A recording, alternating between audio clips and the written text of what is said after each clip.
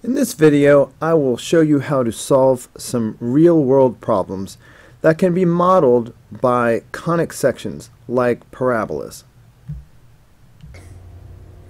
Alright, now we have a couple of real-world problems.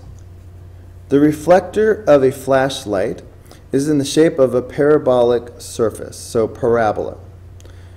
The casting has a diameter of 4 inches and a depth of 2 inches. How far from the vertex should the light bulb be placed? Alright, so here's my parabolic shaped part of a flashlight. Alright, the casting is like the little part that's shaped like a bowl, and the light bulb is inside of there. They're telling us that the diameter is 4 inches. So that means that if I measured from one side to the other, that's going to be 4 inches. They're saying that it has a depth of 2 inches. So that means if I drew a line like straight down like this, this has a depth of 2 inches. Okay, from the bottom to the top, that's 2 inches. So let's take this parabola and put it on a coordinate axis. Let's put it on a coordinate plane. Okay, let's put it on a grid. So here's my parabola, and let's see, let's just put some values down.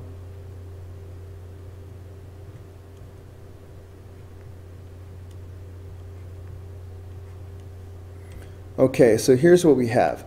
Let's go ahead and put the vertex at 0, 0. That'll make our lives easier. Let's go ahead and just let each mark on here represent 1 inch. So what we have is a parabola where if I go up at a height of 2, then I would have to go 2 to the right and 2 to the left to form the parabola, because it has to be 4 inches across at this depth. So I have a parabola that is shaped like this. Okay, this is my parabola. So I have 2 points that I have here. So I have the point 2, 2 is on the parabola. Of course, I have 0, 0 for the vertex, and I have -2, 2. So I need to figure out what the equation of this parabola is so that I can figure out what P is, and so I can find the focus. The light bulb should be at the focus. So I need the equation so I can figure out the P value, so I can place the focus, so I can know where the bulb should be. So here's the thing. The way I've drawn it, I mean, I could have drawn it horizontally, but I drew it vertically. So my model for this will have to be the version that has x squared. So normally we say x minus h squared is equal to 4p times y minus k not squared. But since the center is 0, 0, that makes h and k 0. So I don't really need the h and the k. So let me just rewrite this. So now it becomes x squared is equal to 4p times y. So this is going to be my model for this. Well, look, I can pick one of these 2 points to substitute into the equation and find the p-value. So I'm just going to choose the 2, 2 since everything is positive. If I take the 2, 2 and I plug that in for x and y, that'll give me 2 squared is equal to 4p times 2. So that gives me 4 is equal to 8p. Okay, 4 times 2, so that's going to be, let me just rewrite it. So multiplying the 4 times 2, I get 8p. If I divide both sides by 8,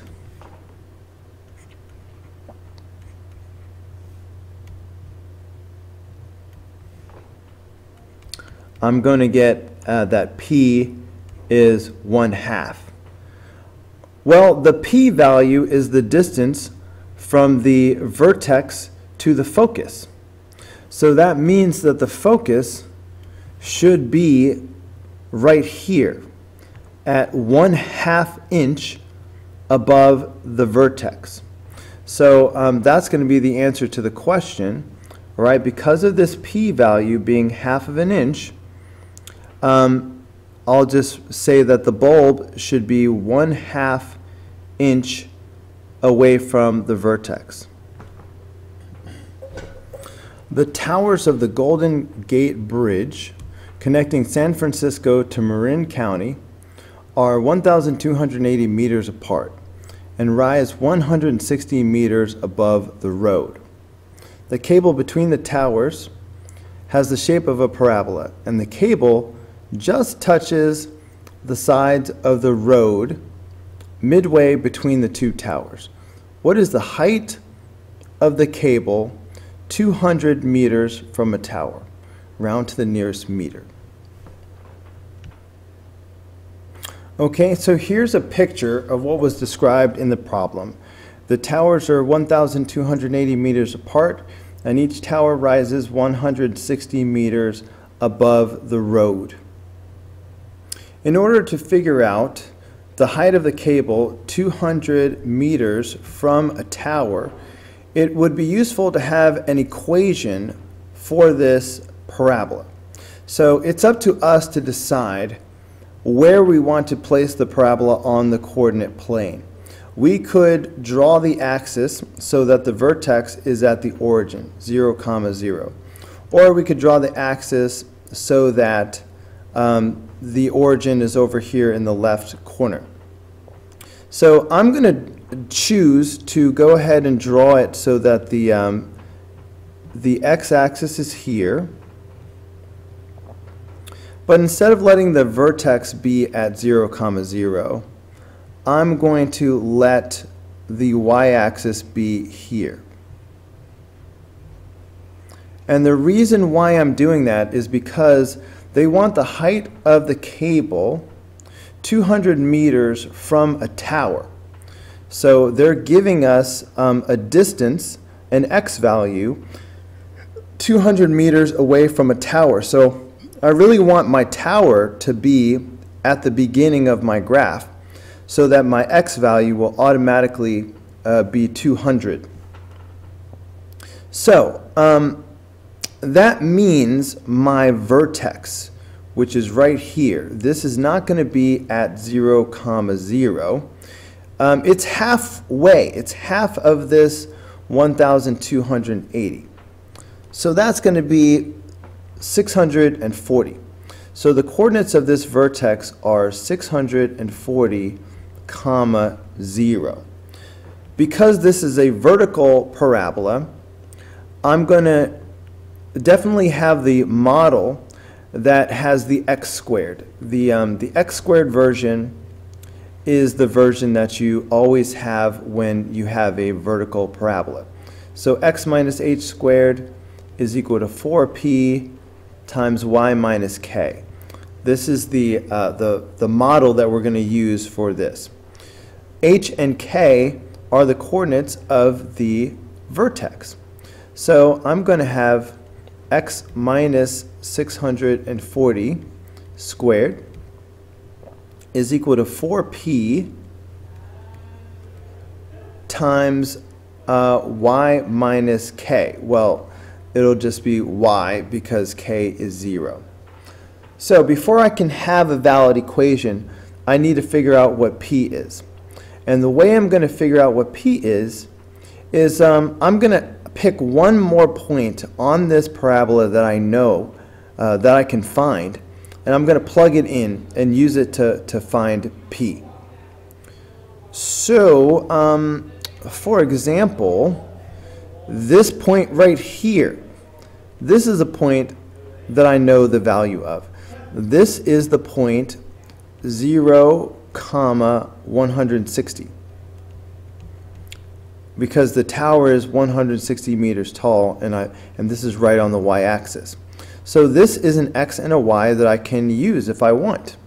So if I plug in these two values for x and y, that should help me figure out what p is. And I think I'll do that off to the side. Okay, I'll make a new thing. So substituting in 0 and 160. Then I will have, the x will go away because it's 0. So that will make this negative 640 squared. Okay, that's 0. Is equal to 4p times 160. So I should be able to solve this for p. So let's see.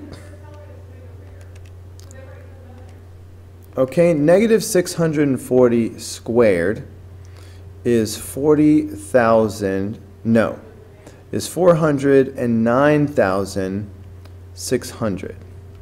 So that's equal to, now I'm doing 4 times 160, which is going to be 640. So then I've got the p. So I multiplied that, but I've still got the p. So of course, to get p, I'm going to divide both sides by 640. And this is going to give me the value of p. So p is 640. So I can now take this 640 and substitute it back into the equation for p, like right here. All right, so this is 4 times 640 now. So let's see, 4 times 640 is 2,560. So my new equation is x minus 640 squared is equal to 2,560y. So this is my equation for this parabola. So now I want to know what the y value is, the height of the cable, when the x value is 200. So I purposefully set this up so that 200 meters away from a tower, that's just going to be the x value if I go 200 away from the tower. I'm just talking about the x value of this parabola. So in other words, all I need to do is plug in x, plug in 200 for x, and find y. So let me just recopy this and do the work again. So the equation I came up with is x minus 640 squared is equal to 2,560 y. All right, this is my equation for the parabola. Because of the 200 meters, that's going to be my x value. So I will have 200 minus 640 squared is equal to 2,560 y. So of course 200 minus 640 is going to be negative 440.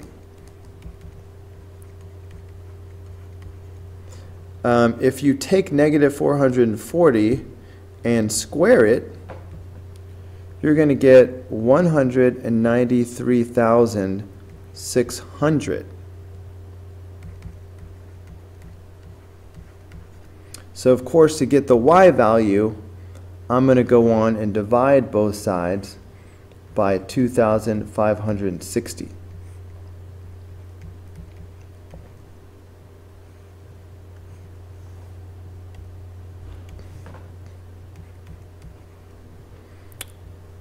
So let's see, divided by 2,560. So I'm getting 75.625. And all this is measured in meters. So they said round to the nearest meter. So if I round to the nearest meter, then my final answer is going to be 76 meters.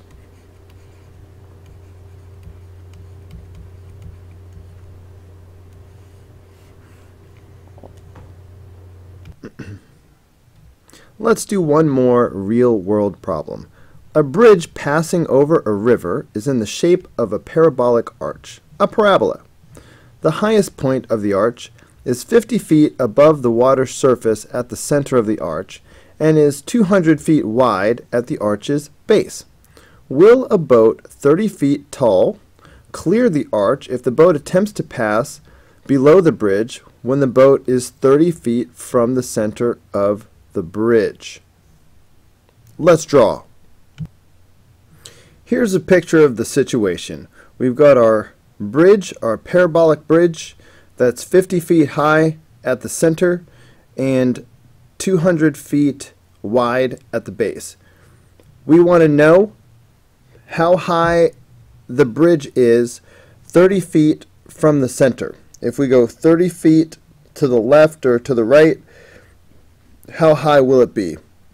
And is it more than 30 feet tall? Will the boat fit?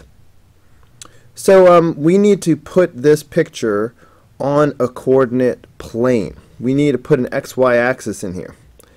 Now, let's see if you can understand why I'm going to put the coordinate axis right down the center. Last time we did a problem, I put my the origin off to the left. I didn't put it in the middle where the vertex is. That's because in the problem they asked, they were talking about how far we were away from one of the towers, how far we are from the side. This time they're asking how far, they're talking about 30 feet from the center. So I need the y-axis to be at the center. So my equation can be used to find distances from the center. Okay, so my y-axis will be right down the middle. That was pretty crooked. Let me try one more time. And if it's crooked this time, too bad. So right down the center. And I'm just gonna, this will be my x-axis. Okay, let's go. So what are the coordinates of this point right here at the top? So remember, this is 50 feet high. So this is the point 0, 50. That is also the vertex of the parabola, so good to know. Remember that the total distance from here to here was 200. So that means this is 100 feet right here. From the center to one side, that's 100 feet. All right. Put another way, this is the point 100, 0 right here. Okay. That might be everything I need to do this problem right now. So my goal is to come up with a formula, a function representing the height of this parabola at any value of x.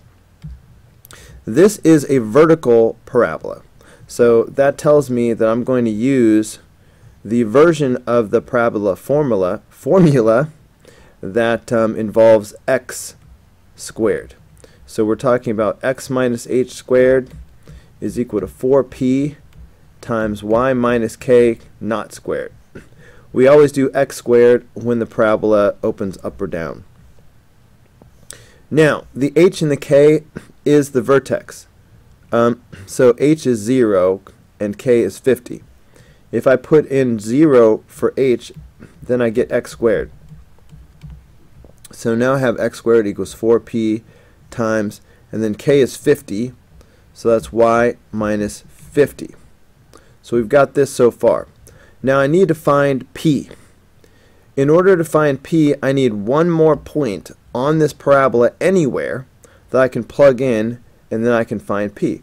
Well, we just happen to have a point right here, 100, 0. That's a point on the parabola. Let's use it to figure out what p is. I'm going to do that in purple off to the side. Okay, so let's start over. I'm going to pick up where I left off. I have x squared is equal to 4p times y minus 50. All right. But now I have an x and a y, 100 and 0.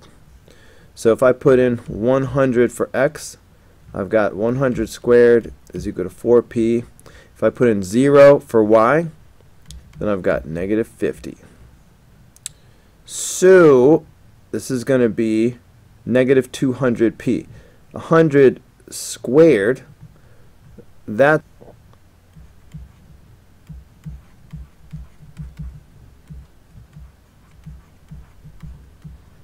so I've got 10,000 equals negative 200p. 4 times negative 50 is negative 200. So to find p, I need to divide both sides by negative 200.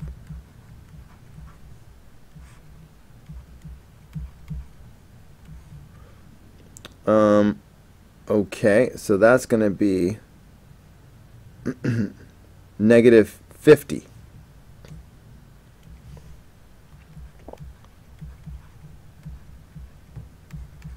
P is negative 50. Now I'm going to take this value of p and substitute it back into the equation right here, and then I will have the equation that I need, the equation of this bridge parabola. So substituting in negative 50 for p, then I will have x squared is equal to 4 times negative 50 times y minus 50. So that's x squared is equal to negative 200 times y minus 50 times y minus 50. Bam! That's it. Alright, this is an equation for this parabola. I can use this to find the height y for any value of x that I want. So I want to know what the height of the bridge will be 30 feet from the center. Okay, so in other words, okay, so let's say 30 feet from the center is right about here. Okay, so let's say this is 30 feet from the center, because this is 100 feet over here, this is 30 feet. So in other words, if x is 30, what is the y value? Because the y value should be the height. So that's what we're finding, the y value when x is equal to 30. So we just take our brand new equation and plug in 30 for x, and then see what we get for y. Alright, let's check it out and see. So if I plug in 30, then now I have 30 squared is equal to negative 200 times y minus 50. So you know what, I think I'll do this in its own column. I'm going to recopy it over here. Okay, so I've got 30 squared is equal to negative 200 times y minus 50. And I'm just going to solve this for y. So 30 squared is going to be 900. So now I'm just going to divide both sides by negative 200.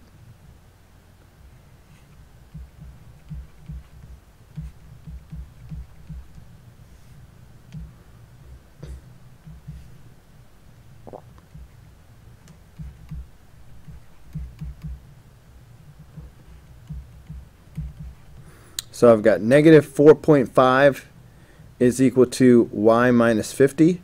So of course now I will just add 50 to both sides.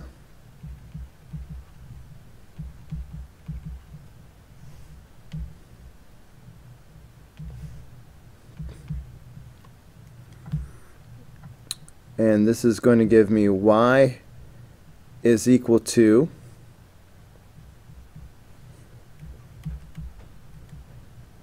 oops, oh, I messed that up. I'm trying to write 45.5, but I'm messing it up.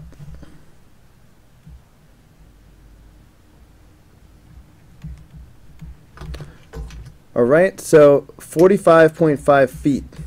That is the height of the bridge, 30 feet away from the center. So that is tall enough that a 30-foot boat will fit.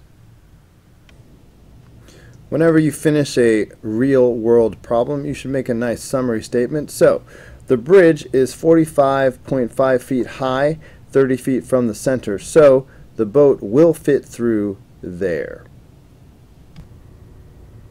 Alright guys, that's going to do it for this video. Go ahead and click here in the red apple to watch the next video. Click in the green apple to subscribe, or click the yellow apple for the full playlist.